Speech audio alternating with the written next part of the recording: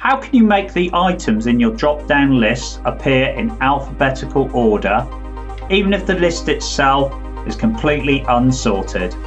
Well, I'll show you how right now.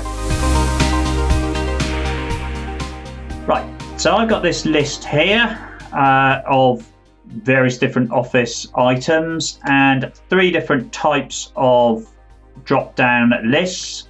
If you need to know more about those type of lists, I've got a video that talks through when to use each type and how to populate them, etc, etc. But right now I'm just going to show you how you can get a list sorted in order. So when I click on here, you can see everything is in alphabetical order, even though this list here is completely unsorted. I haven't manually sorted this or anything else.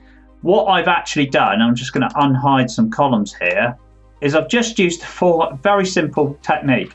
Used a formula to rank the position, the alphabetical ordering of that item, and then created a new list and used a match formula to take all those items and put them in alphabetical order. Then all I've simply done is link these drop downs to the new list. So that's the technique. I'll show you how you can pull it off right now.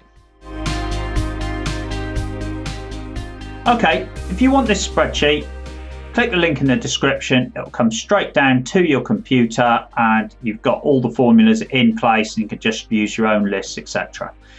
That's what I suggest you do. And anyway, even when you work along, you're going to learn better if you work along using the spreadsheet that I've got.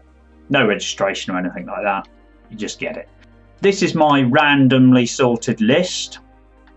So how do I rank it? Well, you can't use the rank formula it's a bit of a shame because it'll be nice and simple. The rank formula would be good for ranking values, but no good for ranking text. This method will rank text and values. So the formula, what we're going to do is you're going to count this item within its own list. We're counting from, if I press F2, then there you go, see.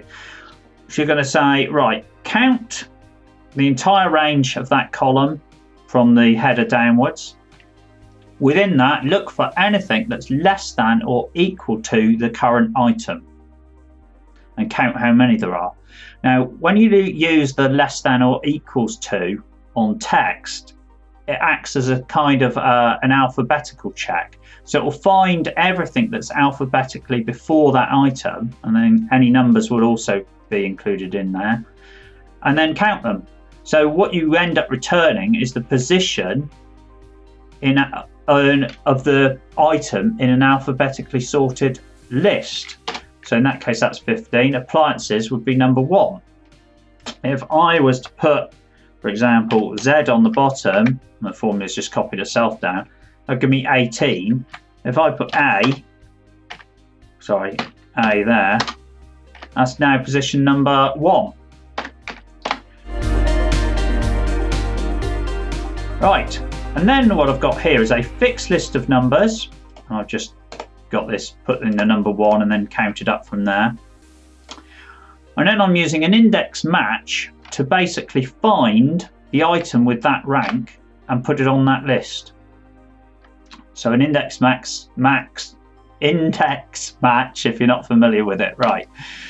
So what I'm saying is the match bit I'll describe first. So this is this bit of formula here. I'm saying find this number 1 in this column G here. And what that does is it tells me the position, and because I've highlighted the whole of column G, it will just give me the row number that it finds it in. If it can't find it at all, it'll give me an error, and we can account for that later if you like, but at the moment we know our list length, so we don't need to worry about handling any errors. We know there's 17 items in the list, so it's going to be able to find all of them.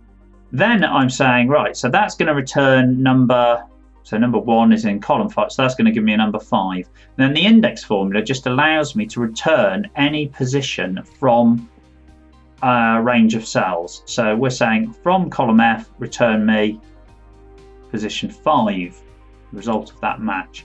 So it's going to give me the 5th item in there, so the one on row 5, which of course is the same as the rank that we want.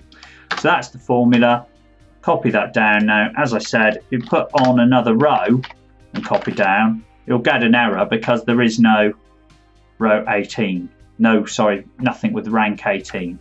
So this is not a dynamic list. If you want a dynamic list, there's I've got plenty of videos on creating dynamic lists. So there'll be one either on screen at the moment or in the description. So if you want to learn how to do this dynamically, you can.